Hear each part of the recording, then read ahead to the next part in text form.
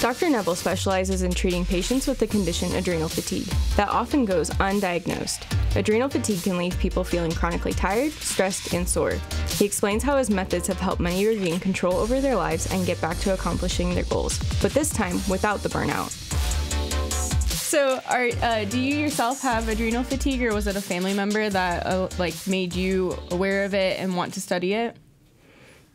Yeah, so I realized I had adrenal fatigue, way back in childhood, but I started having some problems really in high school, but then it really surfaced in college, where I started getting, I was really laid out for weeks, a couple months on end, and some anxiety issues that I didn't really know was anxiety at the time, blood pressure issues even. And I went to my infirmary in my undergrad, and they didn't really have any answers. They weren't that good. And so I searched around, but I wasn't getting a whole lot of help. Beyond college, I started pursuing more natural medicine, because conventional medicine really wasn't helping me out, whether that was, chiropractors or, acupuncture, nutrition, things like that. There was a chiropractor who actually mentioned naturopathy to me, which I am. So I'm a naturopathic doctor, and I had never heard of naturopathic medicine. I mean, I grew up in kind of suburban New Jersey. I wasn't hugging trees or anything like that, right? So it was new to me. So once I learned about naturopathic medicine, and the philosophy behind it, which is all about, treating the cause, right, and prevention of disease, things like that, I was all in, right? So my desire for answers took me all the way to naturopathic medical school. And even there, I was being treated by some of the best naturopathic minds around, but nobody was really figuring it out. They were chasing after some ancillary stuff, like it was my Epstein-Barr that kept getting reactivated, or my food allergies, or my irritable bowel, or my anxiety, whatever it might be. It was in the library while I was at my med school, I discovered my predecessor's book. The original version was called The Adrenal Syndrome, and he rewrote it in 2000, called Chronic Fatigue Unmasked 2000. And that book ultimately just changed my life, right? I was looking through the book, and it was describing everything I was going through. It was amazing. So with the book, I was able to kind of get my feet back under me while I was in med school. I came to work with Dr. Posnecker, did a residency for him. And since he passed away, took over for him, working on trying to help people with this really kind of invisible, so terribly misunderstood condition, trying to get the information out there and trying to get people back on their feet as well as they can. So yes, I would say, I had adrenal fatigue, but I do pretty well by myself right now. Now I just have to ask, because it sparked my interest, but the food allergy thing, did that go away once you realized what you had? Because I have food allergies, that's why I'm asking. It did. It did. Wow. And the way I poke at patients or doctors, I drive doctors crazy, because I'm always asking why. Okay, you have food allergies. Why? Why is your immune system attacking food? Your immune system's there to take care of things that are harmful for you, right? Like bacteria and viruses and parasites, things like that. That's what it's designed to do. Why on earth would it attack food or the environment, for that matter? Well, so your immune system must be kind of out of control to a degree, right? It's mistaking friend for foe. And so then we go, okay, so my immune system's out of balance. Well, why is your immune system out of balance?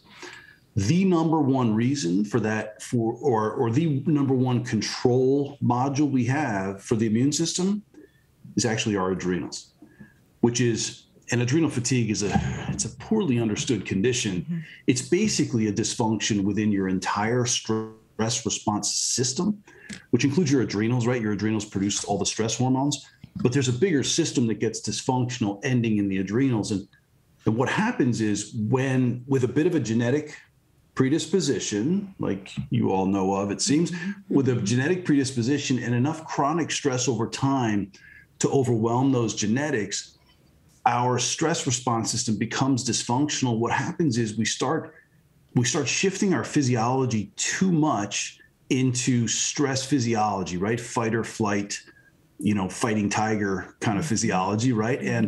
And at the same time, we're kind of suppressing this other bit of our physiology, which is rest and digest, vacation mode kind of physiology. Well, your immune system's over here, right? Because when we're fighting tigers, like you don't want to pay attention to inflammation, right? Or some chronic illness or whatever, right? Forget about that, conserve energy, deal with this threat, right?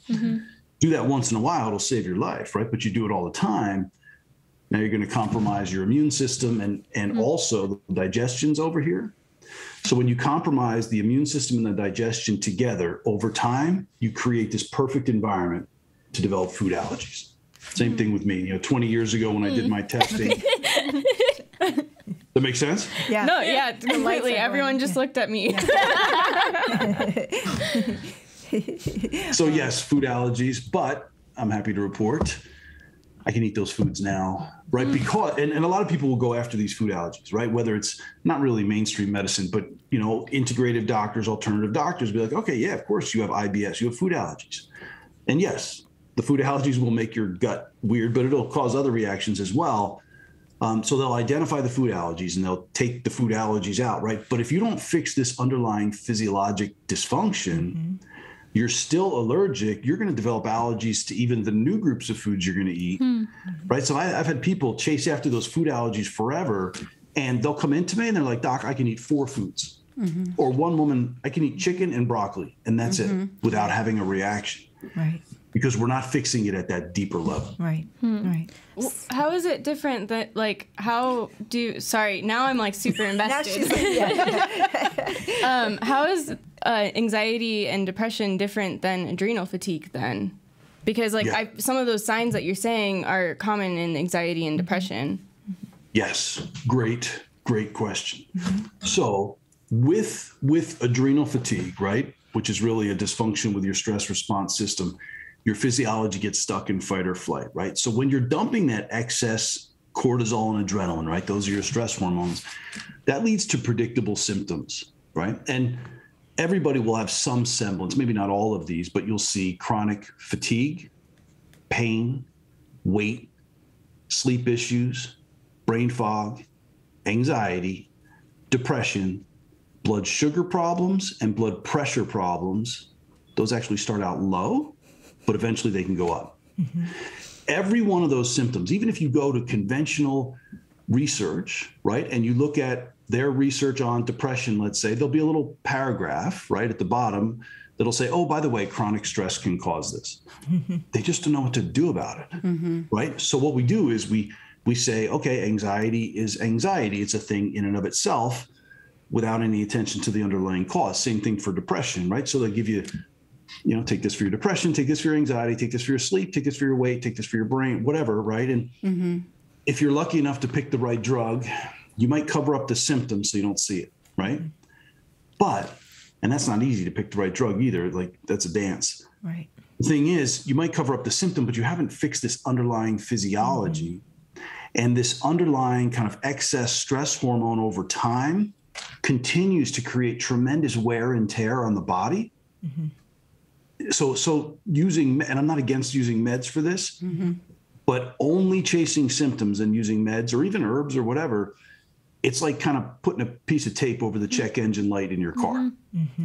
Like, I mean, you might not see it anymore, but you haven't fixed the problem, and it's going to kind of get worse over time. So, and it's not that true anxiety and true depression doesn't exist. Like, those things exist, but what we tend to do in medicine, unfortunately, is if we look at somebody and we can't kind of figure out what the underlying cause is or what the problem is, it's kind of amorphous.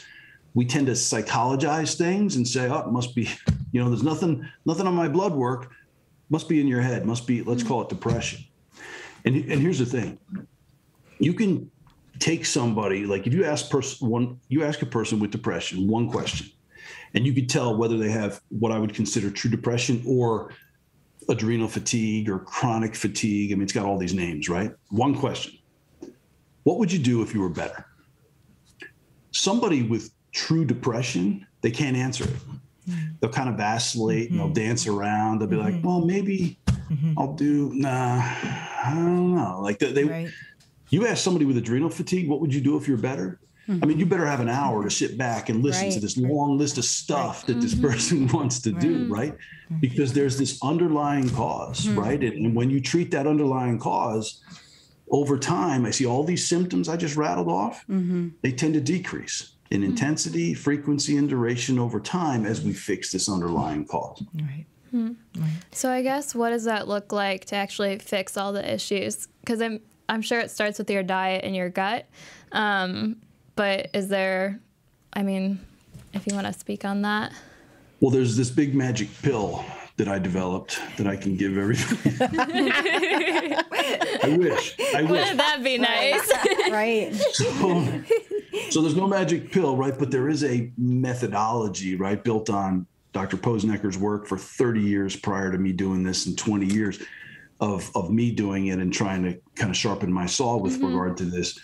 What we have to do is figure out for each individual person, like, what does your therapeutic puzzle look like, right? And everybody's is a little bit different. I mean, there's some commonality, right? But everybody's is a little different. So the job that I have with patients is figure out what does that therapeutic puzzle look like, and how do we put enough of those pieces of that puzzle together all at once to get this physiology to finally shift. And diet's one of them for sure, right? But I don't even start with diet. I start with lifestyle. Now, lifestyle is a big one, right? Because the way I look at stress is maybe a little different. So let me explain that, in that we only have one stress response system, okay? And we talked about your adrenals, but it starts in your brain. We've got this limbic system in the brain, and then we've got the hormone side and the nerve side of our stress response that ends in the adrenals. What that means is that system has to deal with any and all stress.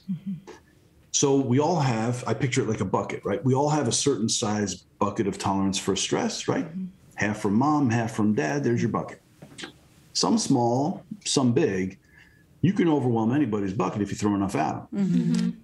But this bucket wasn't designed for the stress we have today.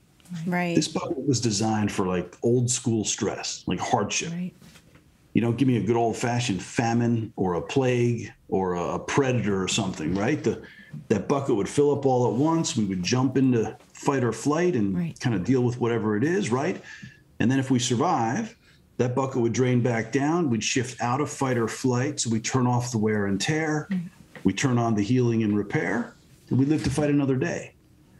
We don't have stress like that these days, except for this plague thing, maybe, I don't know. Yeah. But these days, we start filling up this bucket from a very early age, right? And any and all stress goes into the same bucket, whether it's physical, mental, emotional, spiritual, social stresses, diet and nutrition, toxins in the environment, surgeries, bad infections, accidents, injuries, especially head injuries, because the limbic system in the brain gets rattled and that gets trigger happy. But anything, relationships and finances and politics and competition, right? And, you know, overachieving, it all goes into that same bucket. And it's as that bucket fills up, right, that we start to developing those problems. So what we have to do, so that's basically your life, right? Your life is in this bucket, past and present. One of the things we have to do is we've got to try to create space in this bucket, pay attention to what's there, what's controllable. But what we can also do is heal the stress response system itself. And what that does is make the bucket bigger, expand the bucket to your kind of greatest genetic capacity. We create space. Now the next thing that comes your way, you have tolerance to, and you don't get stuck in fight or flight. We can start to loosen this thing up. Right. And I just would like to say, too, you know, when you think about people who are equestrians, I mean, they push themselves. I mean, we're the people, come off your horse, get back on. Don't stop. You know, you're tired, keep on cleaning the stalls and make sure you grab the horses, bring them in, turn them out, get ready for competition. You're tired. You've gotten all your tack ready. You have to leave the next morning to go. You know, you're trying to pack everything up. I don't think people realize sometimes, you know, how much they're doing. And then they start to get tired because I've worked with Dr. Neville now for, I don't know, since I think 2016 maybe or so. So when I hit the wall and couldn't get any help, And you can't ride. Like, no. That's the thing that's you don't want to carry your saddle. You can't understand how you could even get out there to even think about doing it. Right. That's why we're talking about this, because we as equestrians do push ourselves so hard, and we expect ourselves to just keep on going. We don't tell everybody, what we go through, how, we wouldn't dare tell anybody that we're tired, but that's where we hit the wall. So I think for equestrians, this is so helpful because sometimes we don't realize what we're doing, but working with Dr. Neville and sticking to it, I went for a while, thought I was pretty good. I'm back again, working with him. The changes are, great. And I can, as a testament to what he does, I just want to say, there's some people wonder, why am I so tired? Why do I feel sick? Why is this? Why is that? You can find that relief, but it's finding it through the right things. And after myself personally going to many, many doctors and trying to figure out what was going on, nothing helped until I finally started to speak with him and then get, this help of figuring out what to do. And there are multiple things that you do that help so much, and does it sound like something sometimes people will say they just can't fathom what you're telling them because it sounds so crazy, first of all, that you have these symptoms, and then secondly, how to help those symptoms. So I think it's hard. I think people have to open their minds up to it if they're not feeling good, because I can tell you how much of a difference it makes. Yeah. Yeah. So, you touched on a couple great things, and I appreciate those words, but the people who develop adrenal fatigue tend to be cut from the same cloth. Right? We tend to care, right? Maybe we're a little more sensitive as well, like to our environment, or but we care about things, and we care about what we do, and because we care about what we do them things well, right? And then people come to us to do things because we do things well, so that feels good, right? So we get pats on the back, and we keep doing things well, and then we can become a little overachieving. We push ourselves pretty well, right? We become even perfectionist, a little type A. Lazy people don't tend to develop adrenal fatigue. Like, they're not filling up their bucket, right? Right. People with adrenal fatigue, we tend to be really good at filling up our bucket, no matter what that is. And the whole idea of pushing through it, right? That kind of old school philosophy, which that was the message I got growing up too. It's the absolute wrong advice to give somebody if they're dealing with adrenal fatigue. It's the exact opposite, right? It's giving the body, the rest and care that it needs to be able to heal and recover. Right. And it is a tough concept for people, because a lot of us, we've been raised. I was just having a conversation with one of my coaches. We've had multiple generations where we've been raised with kind of the germ theory and this idea of, one drug for one disease, right? You have depression, here's an antidepressant, depression gone. Well, it ain't that simple, and it really isn't. So there's some kind of relearning that has to happen with regard to this. And the concept of I don't like the name, like, this is a stress response system dysfunction. I don't like that name because people, it's kind of trite, right? Everybody has stress. What do you mean? Stress can cause my hypothyroidism, right? I need my thyroid out. Stress can cause this severe debilitating fatigue. And if you talk to PhDs who study stress, 100% yes. But we don't really get that, right? It's tough. It's kind of tough to fathom that, but absolutely it's correct. And in order to correct that, we've got to shift this physiology, and you've got to do it in this holistic way. At least that's the only way I know to do it, right? Like, you can't just use some pill or some herb to fix one of these things. You want to address it as the whole. And part of it is going back to what you just said, Debbie, is that, we've got to try to give ourselves the freedom and the permission to slow down, right? To slow down, to take a break, not completely. You guys, you're all kind of athletes, right? With regard to this. So you're good at pushing yourselves and kind of driving yourself, right? And you've probably seen, I don't know about yourself, but you've seen people get burnt out, right? They go through burnout. I imagine it probably happens in animals as well, where even though you're doing the same things, right? Your gains, right, start to decline. And that's this same thing, right? It's overdoing the stress that you're putting on your body. From an exercise standpoint, you want to push yourself, right, for optimal function. But if you push yourself beyond that, your function tends to go down, right? Then the same is true. The same is true for stress. So part of it is, part of it is learning kind of what's going on and how to work with this and address it. There's a very specific way people with adrenal issues need to eat, right? So I talk about diet quite a bit with patients, and that's not just necessarily the food allergies, but the number one job that your adrenal gland has is to actually control your blood sugar. That's the main thing it does. And it's a constant stress, right? So every time the blood sugar drops, your adrenals have to release some stress hormone, cortisol. That goes to the body, tells it to release a stored form of sugar into the blood so you don't pass out from low blood sugar, right? Which is bad. If my patients can then eat a diet that prevents their blood sugar from dropping, that's a big stressor, a big job that we're actually now scooping out of the bucket without paying attention to anything else, right? Now we're starting to create some space.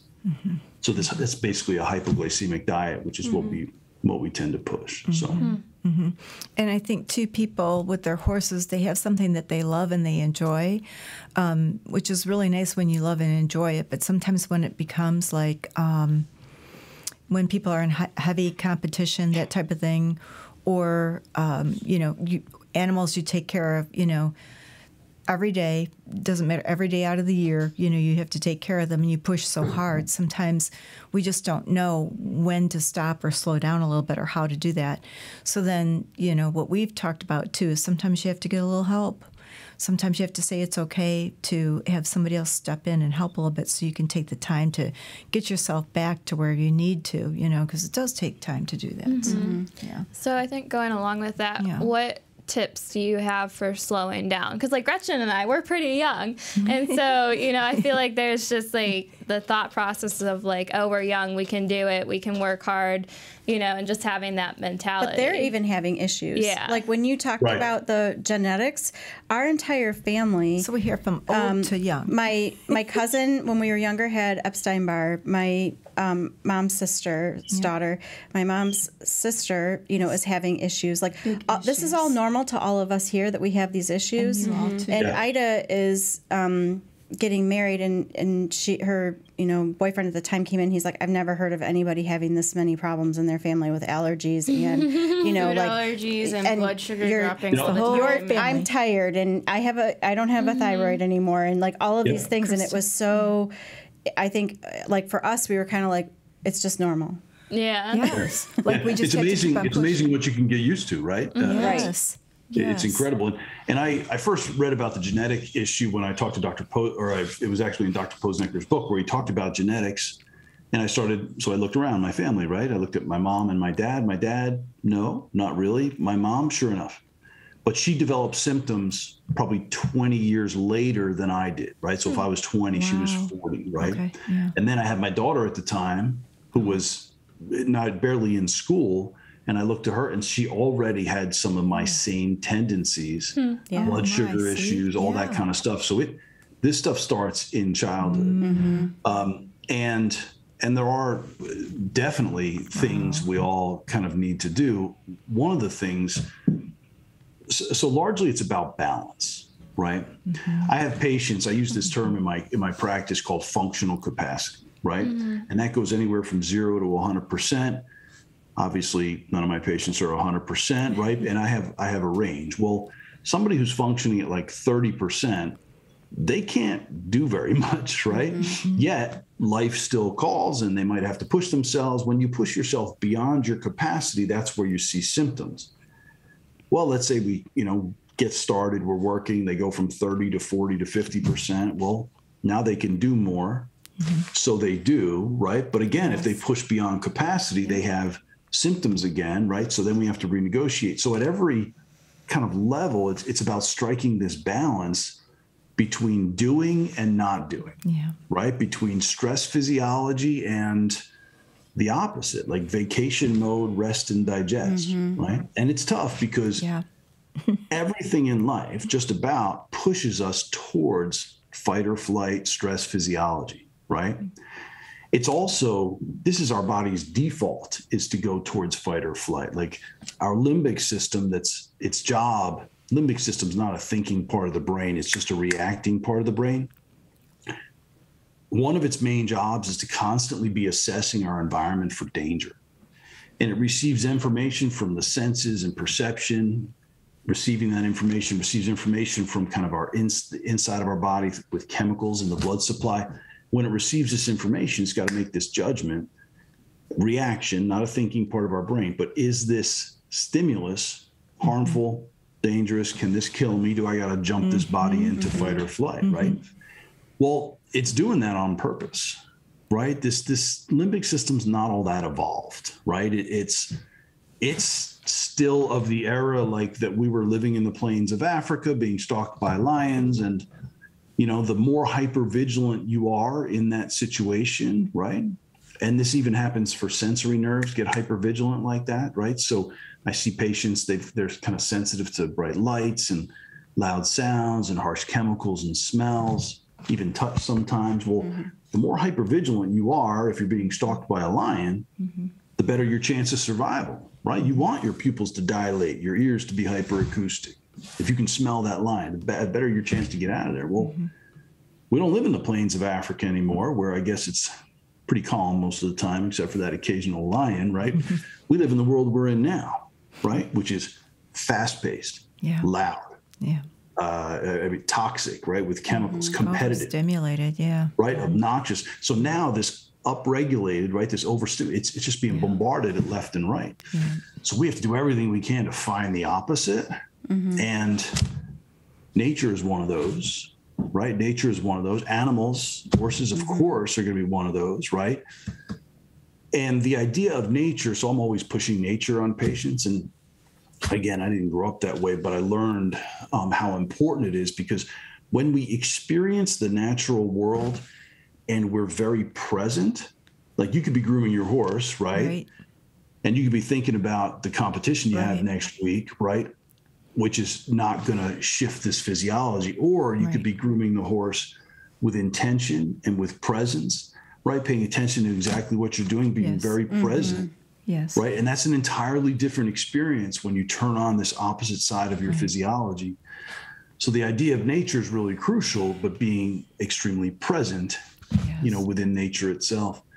But I guess to go back to your question, Ida, it's about balance, right, is really a key thing, trying to find this balance, which is not easy in today's world. And then listening to your body, because your body will guide you, right? It really will. I tell all my patients, listen to your body, because your body will never lie. Your mind, however, will lie at the drop of a hat. So my body often wants dessert. We're pretty honest here, you know. Fair enough.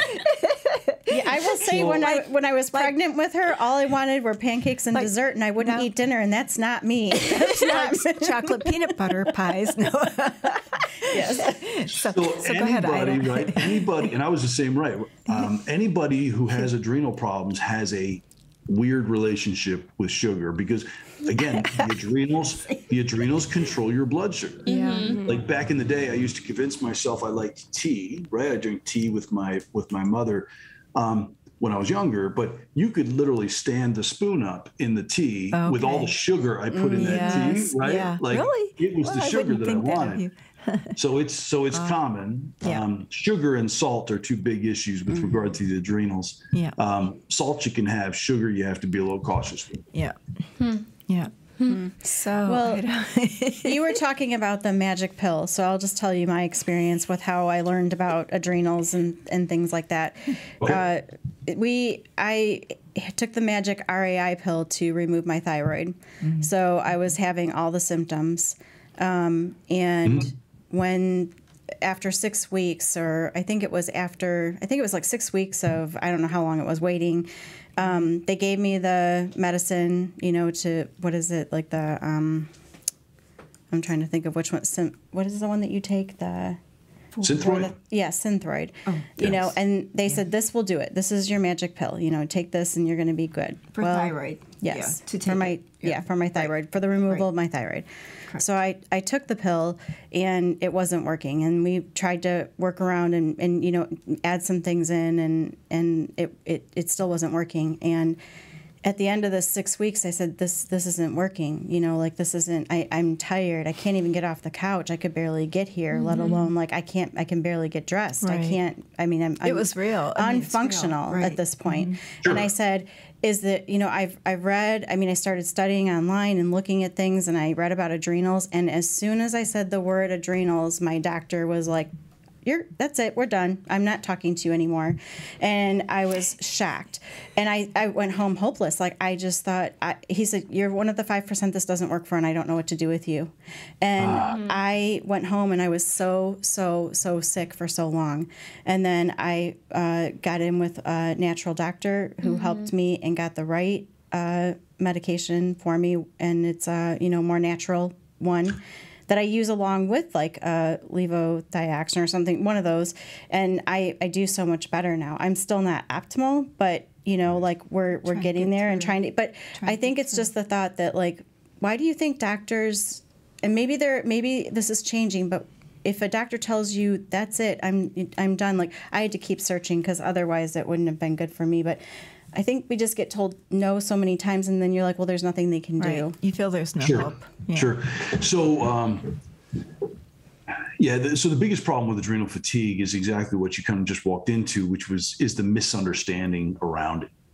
Conventional medicine, they are taught that as long as your adrenals are functioning at all, okay, as long as they haven't completely failed, which is a disease called Addison's disease, it's pretty rare, but it exists.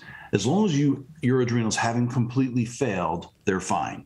You can't have, again, this is what they're taught, you can't have a more subtle problem with your adrenals if they haven't failed.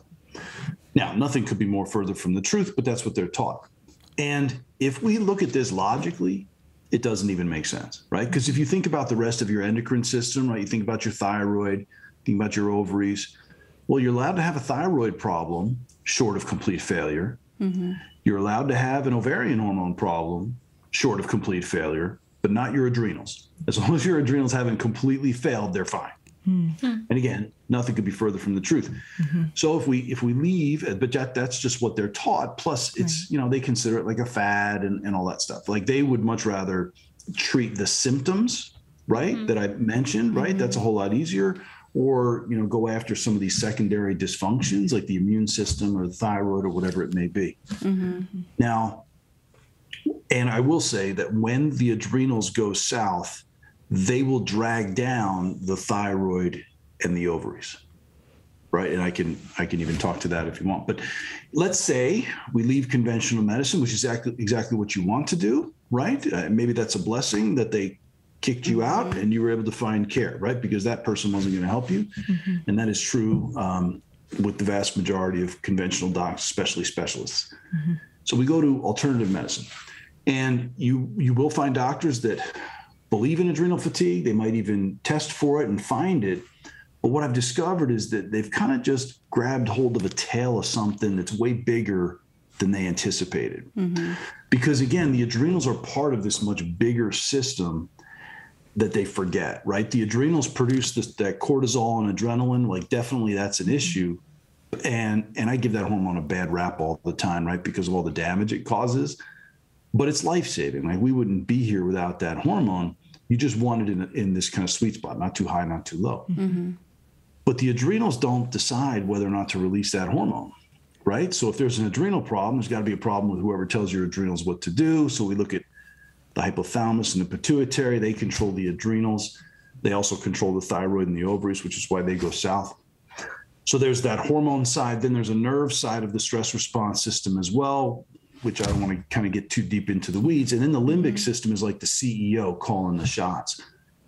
What most docs don't kind of realize and pay enough attention to is that when you treat all of that whole stress response system itself, including the adrenals, the whole thing, that's when you can start to shift this physiology. Because when we're here, not only are we creating these symptoms from wear and tear, but there's 4 main organs that you suppress when you're here.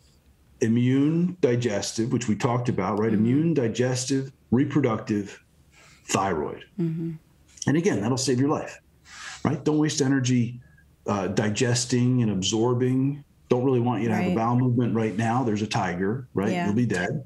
Same thing with the reproductive hormones, right? I don't care about your periods, your sex life. Don't really want you to procreate right now. You'll both be dead this time, right? And the same thing with the thyroid. We know, and we don't talk about this. I actually didn't even learn this in med school myself, but we know that stress hormone, too much, goes to the hypothalamic pituitary thyroid hormone axis and it suppresses it. It just flat out messes with it, right? And if you do that once in a while, it'll save your life. Do it all the time. Of course, now you can compromise these systems and you can start to have some problems. Most integrated doctors, they'll identify the thyroid issues and say, oh, well, yours is not that hard. You don't have a thyroid, right? So that's an issue. They'll say, oh, your thyroid's a little off. Let's support your thyroid. But trying to fix these systems while your body is still here, purposely suppressing them, it's like trying to push a car that has the parking brake engaged. I mean, you get enough behind it, you get her to go, but it's a whole lot easier to release this brake. And you release that brake by treating the entire stress response system dysfunction, right? Get this physiology to shift, and that's where you can start to manage and kind of get back on your feet in a consistent way. So as I'm listening to this, like, what are some like red flags that you should go see a doctor for this? Like, what are red flag symptoms that you should go see a doctor about this? The two earliest signs of this, because I'll talk to patients, right, as their bucket fills up, right, that bucket of tolerance, the physiology will shift a little bit, and you might see some of these symptoms, right? The body complains a little bit. But in the beginning, it's not that bad. Like, we can still push through it, or maybe we get medicated, or we self-medicate, right, with some coffee or sugar or alcohol or whatever we might do, right? But as that bucket fills up, the stress response system gets a little more trigger happy, and then it kind of keeps building up until there's that last straw, right? Whatever that may be. And that could be anything. It could be a toxic exposure, like a car accident, a head injury, a death or divorce or whatever, that last thing that really, really kind of throws things off, right? And that last thing gets a little distracting, right, for both patients and for practitioners, because it's like, doc, ever since menopause or ever since that second baby or whatever it is, right? But again, that's the tip of the iceberg, right? There's a whole lot going on underneath. And I think back to myself, when I'm talking through someone's history, we'll talk about those things and those traumas. From a symptom perspective, the two earliest symptoms are warning signs that I know this person has adrenal problems and they have the potential to get themselves in trouble. Low blood sugar, okay, so a tendency towards hypoglycemia, and low blood pressure. Both of those are 100% controlled by your adrenals, and they should be seen in medicine as a warning that these adrenals, we should pay some attention to that. Now, I always think to myself, I wish I caught this earlier, right? I would have had so much time that I could have saved, right? But then I think, would my 20-something self have listened to my 40, 50-something self nowadays? Like, would I have listened to those early warnings? Right. Because probably not, right? Because we're humans, and I find that humans don't really change unless they're motivated enough by pain and discomfort. Right. And I needed to be motivated enough by pain and discomfort to make some changes and get back on my feet. So, but those signs, a little low blood sugar, low blood pressure, but anybody, like you look at people, I mean, how much anxiety is there in the population? How much depression? How much chronic pain? Right? I mean, number one cause of disability these days is depression. And I'd say probably 90% of that, full on, has this as an underlying cause. I mean, it's everywhere. So A lot to think about. yeah, it is. It's a lot to think about. It is, but that's so good because a lot of people don't understand. You know, it takes all of this explaining to understand it, but once you start to understand it, you go, oh, well, maybe that is, yes, I do understand now. I do know why I feel that way, and there's help. That's the thing, before it goes too far. Like that, you don't have to be hopeless. Like if I wouldn't have gotten help and I just would have stayed with what I had heard, even if you get like a doctor's opinion, it's always good to get a second opinion regardless. I mean, it's always good to have those, and you need to keep going until you can figure out. And I think that's what led us to, you know, doctors like you, where they really do care and they understand these things, and it's important to find those things. There's so many people who can, you know, just go the normal route and it's working for them. But if anybody has this going on, and to the point of where you can't even get on a horse anymore, or go out to the barn, you can't think about feeding the horse. Out to the barn. That's how bad we, like some of us have been. Not everybody's there, and you know, everybody, the people that are listening, you may not be there, but if there's signs of those things, it's good to, you know, start with that now and do those things now. Like as young as Gretchen and Ida are, they both have had some pretty stressful things that have happened to them, I think probably due to these things. Like Ida broke out in hives and we couldn't figure out what, I mean, her whole body, for months, her whole body broke out in hives. And they kept putting me on like tons of steroids, and that was making them worse. That's what they do, right? But again, Right. that allergic tendency, right, is going to come from an uncontrolled immune system, right? That's where you're dumping all this histamine, you know. So we kind of assume that stuff in this. And I mean, you got to control hives, right? Because those are horrendous, right? Do whatever you can to modulate the immune system, and there's some natural stuff you can do for that. But again, when you fix this, right? When you fix this underlying physiology, you kind of lose that allergic tendency, that reactive tendency. So you want to do both, right? I'm not saying ignore this stuff. Like if somebody needs their thyroid out, they need their thyroid out. Let's get them on thyroid medication, and let's use the right thyroid medication for that particular patient. Let's treat the patient, not necessarily their lab results, right? Yeah. But it's almost impossible to even dial in thyroid meds if somebody still has this active adrenal problem, because that's going to mess with those levels as well. So it's just a bit of a different way of thinking as far as thinking is why. But dealing with this at this level, I mean, it takes responsibility, right? Like, when I'm treating patients, I treat them with this kind of hierarchy of intervention. And I start with lifestyle and diet, knowing full well that's the hardest stuff. And that's what conventional medicine pretty much ignores, because it's hard to get people to make some of those changes, right? And if I go up that hierarchy, I'll use, you know, general support and treat some symptoms and you know, supplements and herbs and hormones. And way at the top of this hierarchy are drugs and surgery. I'm not against drugs and surgery, right? They're necessary at times, but if that's the only tool in your tool belt, you're going to be a little limited as to what you can do. Now, I'll treat everywhere on that continuum. I spend most of my time at the base, because when you work at this base, the interventions are cheaper, they're safer, right? They're longer lasting over time, but they're a whole lot harder, right? They require a whole lot more responsibility from the individual patient, so people need help.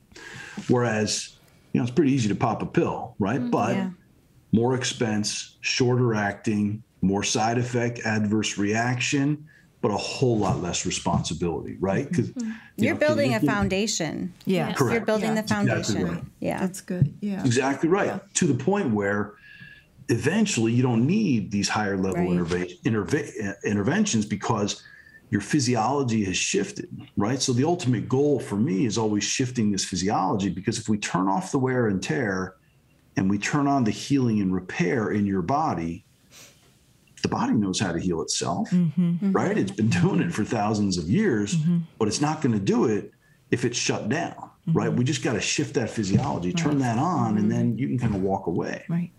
And I think for people who are active in, like you said, the caring people, the overachievers, people like that, my problem is that I'll go along so far, and then I'm back to those old habits or whatever. I need that consistent, continual, you know, talk to me, tell me, remind me, because, Yep, that's what it was again, and it takes a lot to change. Well, and I was going habits. to ask, you said lifestyle is the first thing that lifestyle and diet, and equestrians are typically pretty active people. So if you have someone who's like an active person who does eat well and is still experiencing these symptoms, where do you go from there?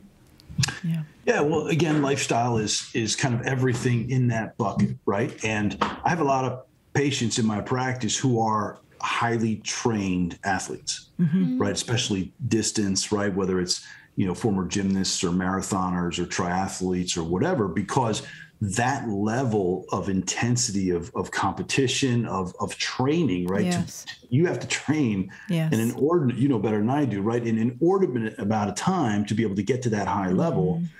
That's a lot in your bucket, right? And there's other stuff in that bucket too, right? There's work and school and relationships and, life, right? Life is in that bucket too. Right. So if I've got somebody who's active, and active's good, I'm not against exercise in any way, but we have to acknowledge that exercise is a stress. Yep. It's good stress. You want to stress your muscles, right? And they break down and they build back stronger. Your heart, same thing, right? But if you've got somebody whose bucket's full and you add a stress to that person, it could be too much. So a lot of times I am kind of backing people down on exercise a little bit, trying to have them not push too much, that kind of a thing. So we pay attention to the rest of what could be in that bucket, right? Which could be, again, a lot of people have a healthy diet, but they might not be controlling their blood sugar with that healthy diet, right? So let's get to that, right? One of the other bits of this is actually salt, which I alluded to earlier. One of the other jobs the adrenal has is to help you to hold on to salt. And in the body, water follows salt, right? It's like osmosis, basically. So if the adrenals are weak, we can't hold on to salt, which means we can't hold on to water, which is why my patients sometimes will urinate more frequently than the average person. It can also affect blood volume and make the blood volume low and blood pressure low at times, even make us lightheaded, like if we stand up too quick. But what that means on a deeper level is that people are chronically dehydrated, not just superficially, but dehydrated at a cellular level. And when cells are dehydrated, they don't work. They won't heal, they won't repair. So one of the things my patients need to do is actually eat more salt. Believe it or not, right? Get a healthy salt. Good salt. Use salt on the food, maybe even make an electrolyte with regard to this salt. Because this is a job, right? Controlling your salt and controlling your sugar, that's a job that your adrenals have every minute of every day. It's a constant stimulus. So if my patients can control their salt and sugar by how they consume them, those are two stressors we can scoop out of the bucket, right? Interesting. So I know there's not a good answer for this. So I'm just gonna say What you're gonna ask anyway? Yeah. Go ahead. So I guess, and this is gonna be different for every single person because everyone's different. But I guess what I wanted to know is like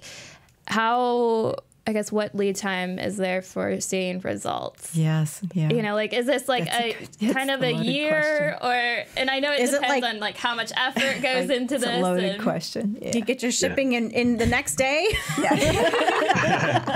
No, I knew where you were headed because I've had hundreds of people say that. I know you can't answer this, but and I'm like, okay, you know what this is. How long is it going to take? Doc? Yeah, there you go. Yeah. So when I treat patients a couple different ways, but one of the ways is I put people through this program that I've developed for this. I want to see incremental improvement within the first 4 to 6 weeks where people are starting to feel better.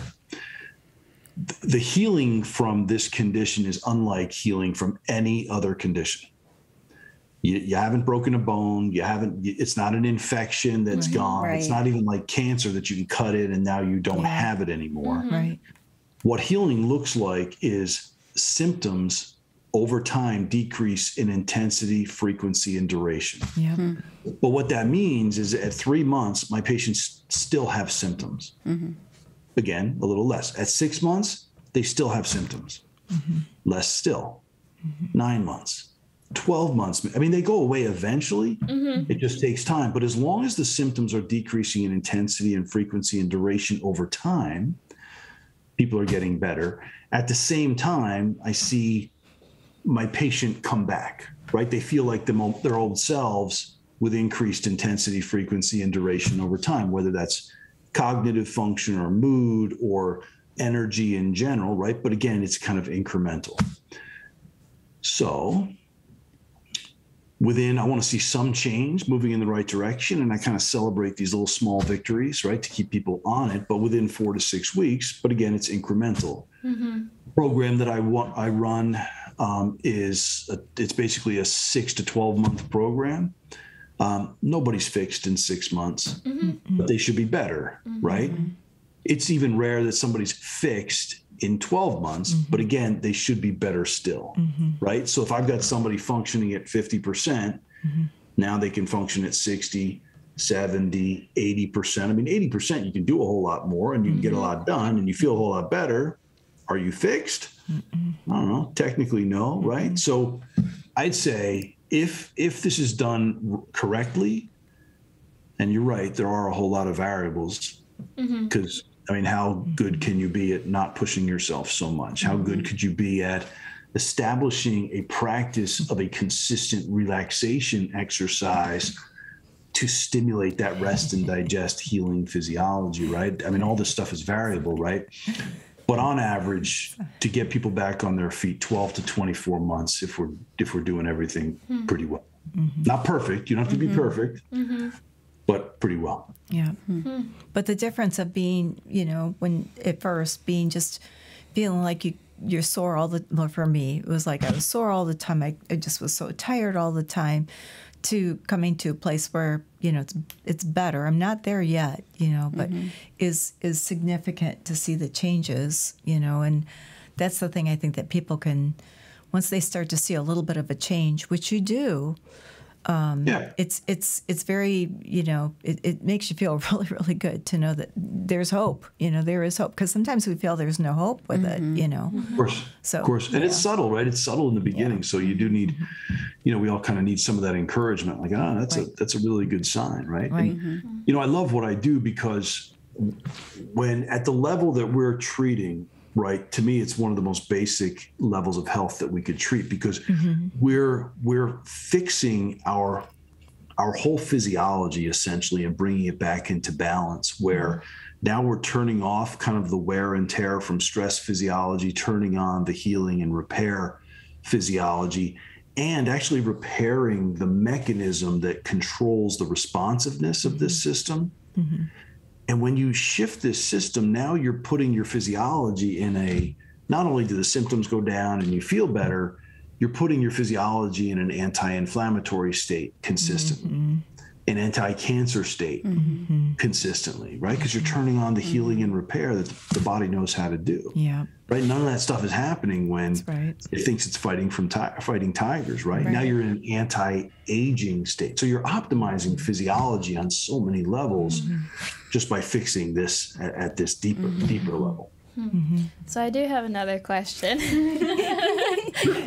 So when it comes to, I guess, people with cancer or tumors or anything like that, I guess, what have you personally seen from the people that you've worked with that Results issue? Or whatever. Yeah.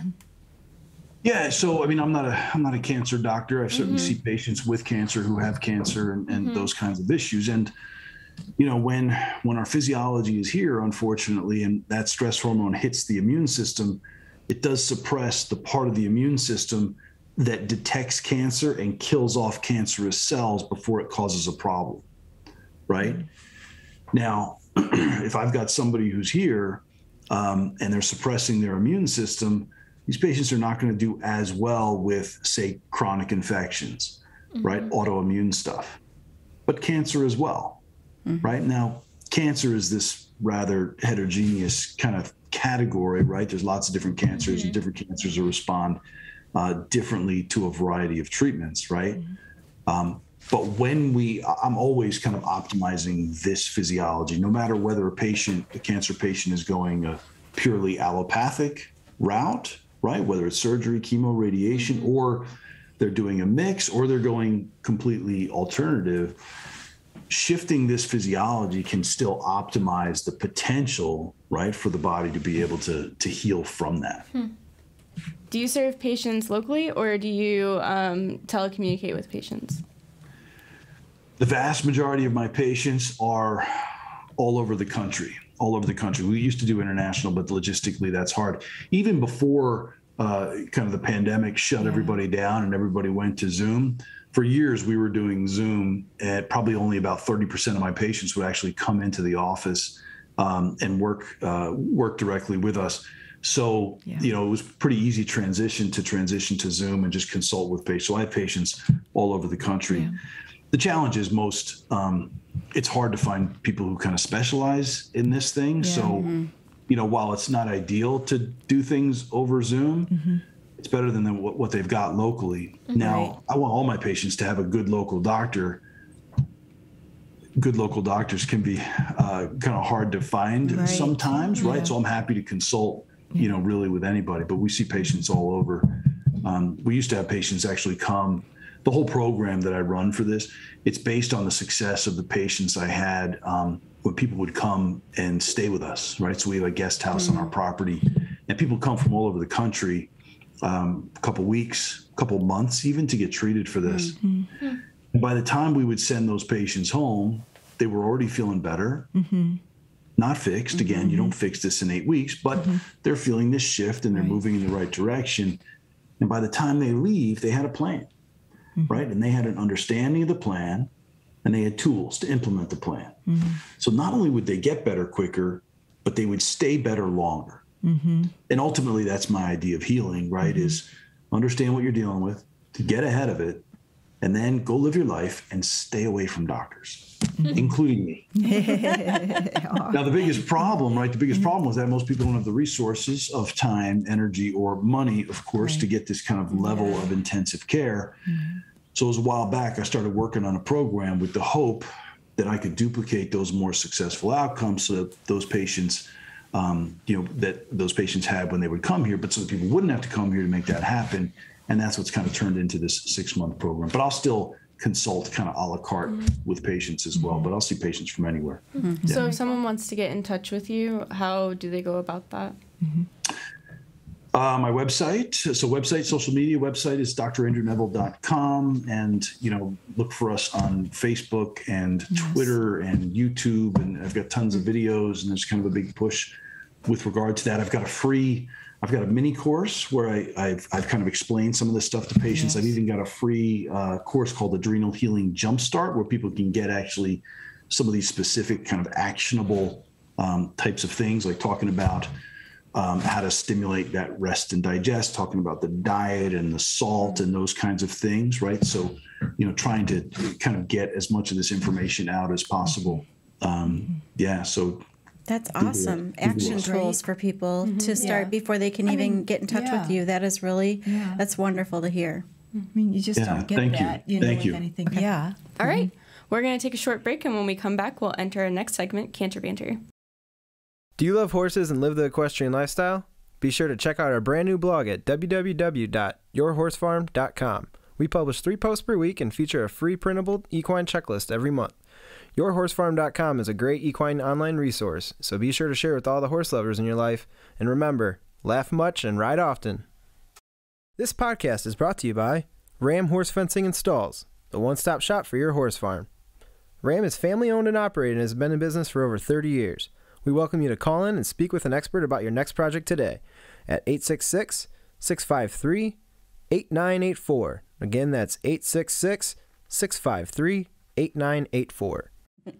Okay, so I appreciate you asking me about canter banter. I have no experience with horses. My wife had to remind me that I've been on a horse once, some way back when, in and around my wedding. But I do, if you give me a little latitude with this, I do have a story about a distant relative of the horse that I'll share with you.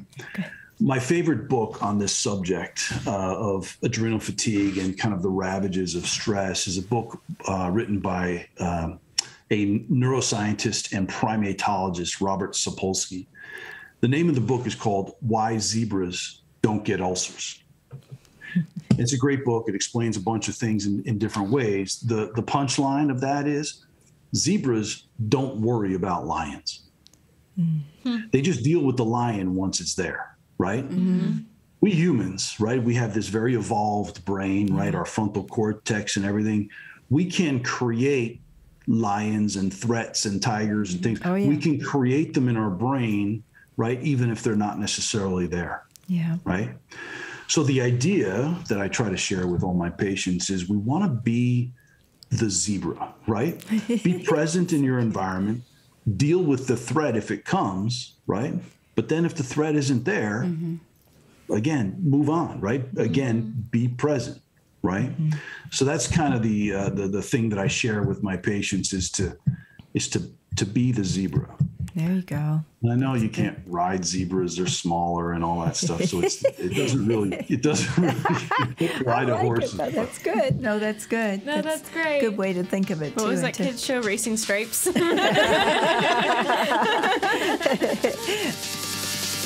We hope you enjoyed listening to our podcast and encourage you to share with all your equestrian family and friends. You can tune into the Late Night Riders podcast show every Friday night. Each episode will be uploaded exclusively on YouTube, where you can subscribe to our channel to stay up to date with all of our latest shows. Do you have a topic you'd like us to discuss? We want to hear from you. You may email us at podcast@ramfence.com or feel free to leave a comment below. Thank you again for listening.